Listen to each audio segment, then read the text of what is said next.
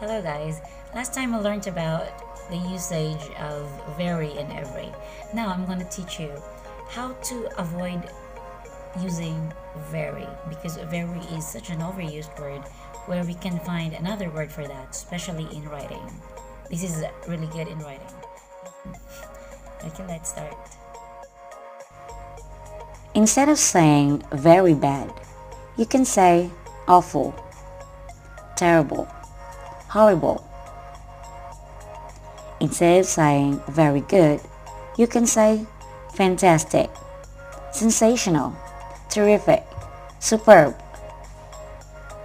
Instead of saying very exciting, you can say breathtaking, thrilling, exhilarating. Instead of saying very old, you can say ancient, antique, venerable. Instead of saying very smart, you can say intelligent, exceptional, brilliant. Instead of saying very weak, you can say frail, feeble, fragile. Instead of saying very strong, you can say powerful, forceful, stalwart.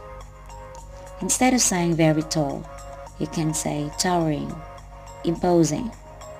And lastly, instead of saying very clean, you can say spotless, immaculate, pristine.